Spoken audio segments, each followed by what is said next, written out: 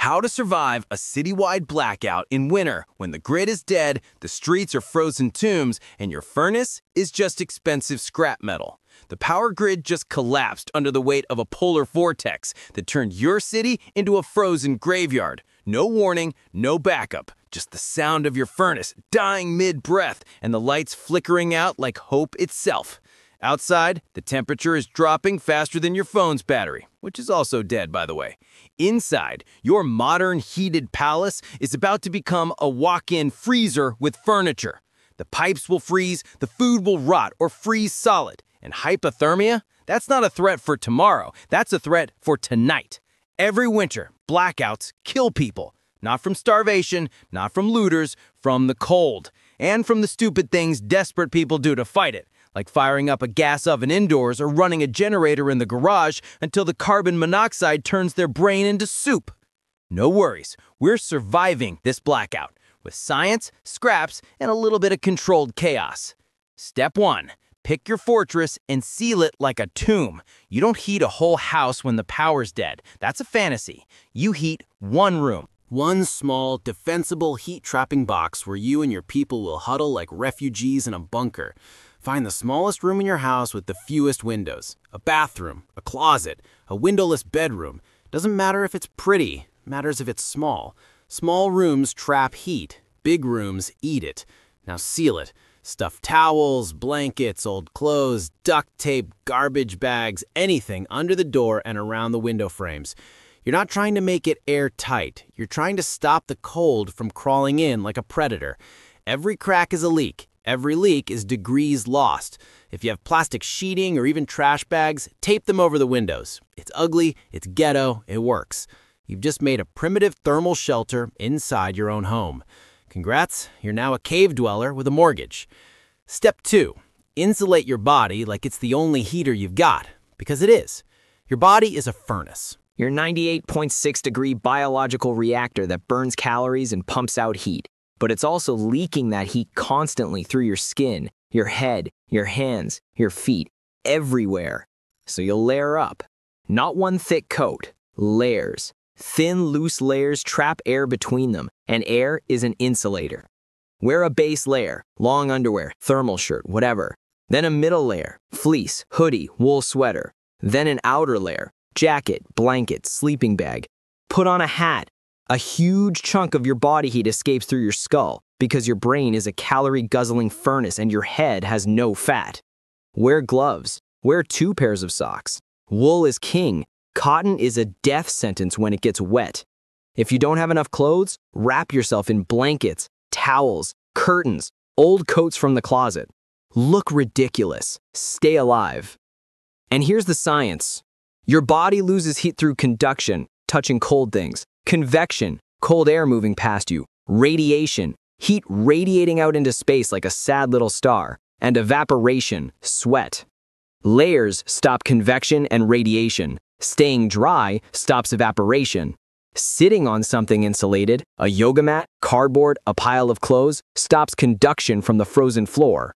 You're not just wearing clothes. You're building a portable microclimate. Let's talk heat, the safe kind. Not the kind that'll kill you in your sleep. And let's get this out of the way right now. Do not use your gas stove or oven to heat your room. I don't care how cold it is. I don't care if your neighbor is doing it. Gas appliances pump out carbon monoxide, an odorless, colorless gas that shuts down your brain and stops your heart while you're just sitting there, thinking you're getting a little sleepy. The same goes for charcoal grills, propane camp stoves, and especially generators running indoors or even in the garage. These aren't heaters, they're suicide machines. Every single year, blackouts turn into body counts because someone thinks just for a little while won't kill them. It does. So what do you use? Option 1, body heat. Huddle up. I'm serious. Get your family, your pets, your weird uncle, everyone into that one sealed room and pile under every blanket you own or get into sleeping bags. Shared body heat is free, it's completely safe, and it is shockingly effective. Humans are walking, talking 98-degree space heaters. Use them. Option 2, Safe indoor heaters. If you prepped ahead of time, you have an indoor rated propane or kerosene heater. The key words there are indoor rated. And you still need proper ventilation. Crack a window about an inch. Run it in short bursts to take the edge off, and never ever sleep with it on. These heaters are designed for this situation, but they still produce combustion gases. Respect them or they will hurt you. Option 3. Hot water bottles. Boil water on a camp stove outside or on a small indoor safe burner. Pour it carefully into bottles. Now jeans, old soda bottles, anything that can handle the heat. Wrap them in towels so you don't get burned. Stick them in your sleeping bag or under your blankets. You've just created an instant portable heat source that lasts for hours. Option 4. Candles. A few candles in a small sealed room can raise the temperature a couple of degrees.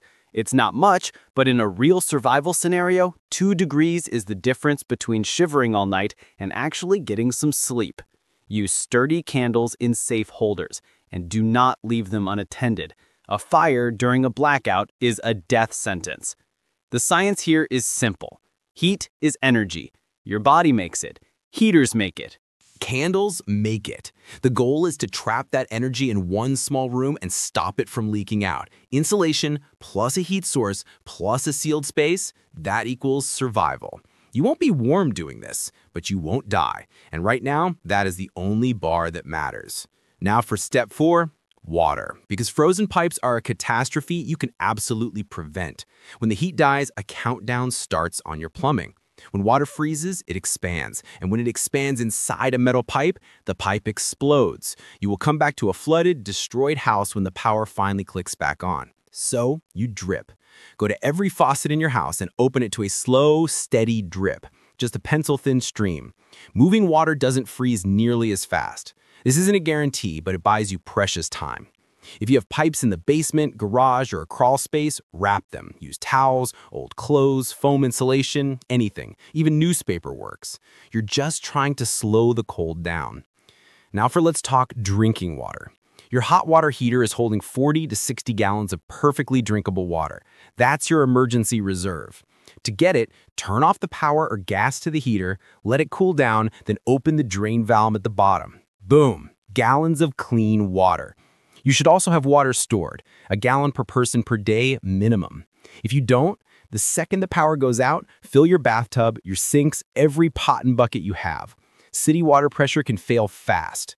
And if you run out and need to melt snow, do it outside on a camp stove. Only bring it inside after it's melted. Melting snow indoors adds a ton of moisture to the air, which makes the cold feel so much worse and leads to condensation and mold. The science? Water freezes at 32 degrees Fahrenheit. Moving it and insulating the pipes slows that process. And remember, your body needs water to generate its own heat. Dehydration literally makes you colder. This isn't about being comfortable. It's about a checklist for staying alive. Heat, water. You handle these 2 things right, and you'll walk out of this just fine. That's how you win. All right, let's keep this going. Step 5, food. The mantra here is simple. Eat like a scavenger, think like a strategist. Your fridge is dying, your freezer's dying, but listen close, they are not dead yet. This is a race against the clock. A full freezer gives you about 48 hours if you keep that door shut. Half full, you've got 24 hours, tops. Your fridge, it's just a glorified cooler now. You've got maybe a day, so you prioritize. You hit the fridge first, the leftovers, the milk, anything that spoils fast. That's round 1. Then you move to the freezer. Now here's a pro move. If it's below freezing outside, you just recruited a new appliance. Move your frozen food into a cooler or a secure box. Congratulations, your backyard is now a walk-in freezer. Just make damn sure no animals can get to it. Once you've worked through all that, you're on to the non-perishables. This is your long-haul supply. Canned food, pasta, rice, peanut butter, protein bars, anything that can sit on a shelf and not complain. If you need to cook, you take it outside. Use a camp stove. Or if you have an indoor safe burner, crack a window for ventilation. Do not turn on your gas stove to heat the house or for long cooking sessions. That's how you get a one-way ticket with carbon monoxide. Here's the science.